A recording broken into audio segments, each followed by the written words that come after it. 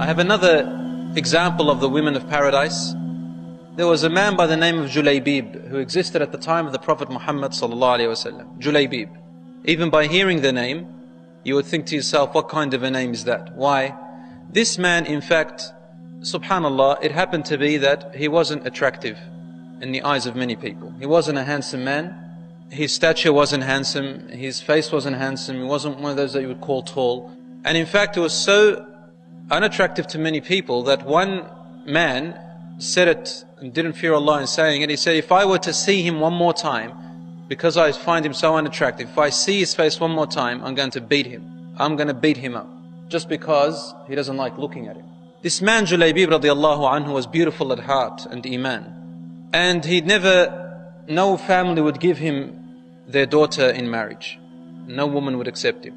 And he had grown a little bit, now getting to his middle age. And he complained to the Prophet ﷺ. So the Prophet ﷺ stood up in his service. And he went to a family he knew of. And he asked them, they welcomed him, and they said, Rasul ﷺ is here. He said, yes, I have come to seek your daughter's hand. And they said, wow, this is the greatest honor that has ever occurred to us in the history of our family. Rasul ﷺ seeking the hand of our daughter. Obviously they got it wrong. He said, it's not for me.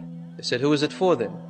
Now keeping in mind their daughter was inside, she wasn't outside. He was speaking to the father, and Allahu A'lam, maybe the mother was there. And he said, it is for Julaybib. At that point the father didn't know what to respond, except to say, Ya Rasulullah, wallahi, it's a complicated situation, anyone but Julaybib.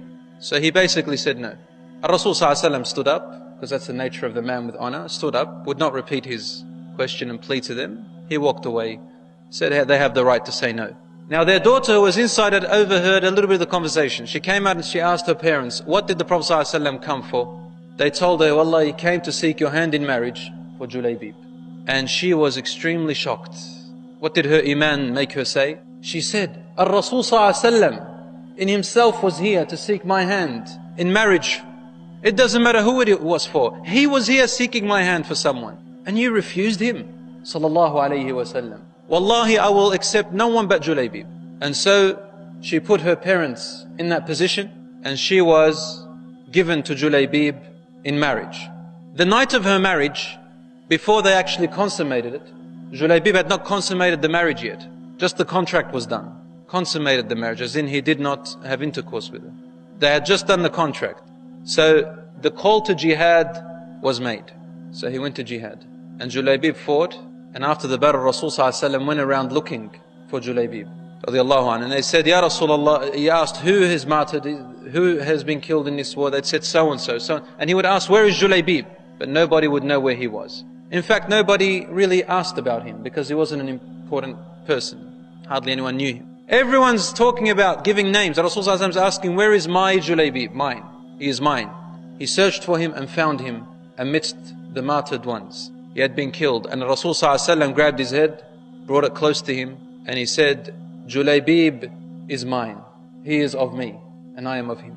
And he told us about him being in paradise with his hur al-ain, his wives in paradise. But Julaybib is not the point here. The point here is the woman, Al-Ansariya. She was from the Ansar tribe, whom her name is not known to us.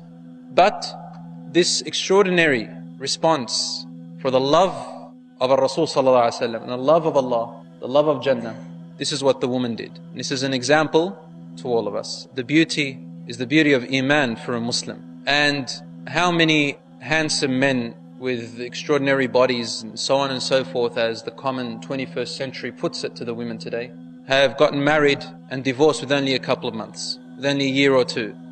How many of them, and the wife wishes that she had never seen him, and she finds him repulsive when every other woman may find him gorgeous. Women, this has happened to them many before. And how many men who are not very attractive, and even women, vice versa.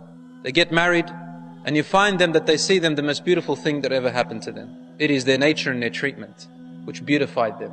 And Islam is the best beautification, for it is the religion and the way of Allah subhanahu wa ta'ala, who created the man and the woman and knows best what kind of guidance would attract them both to each other and make them live happy lives.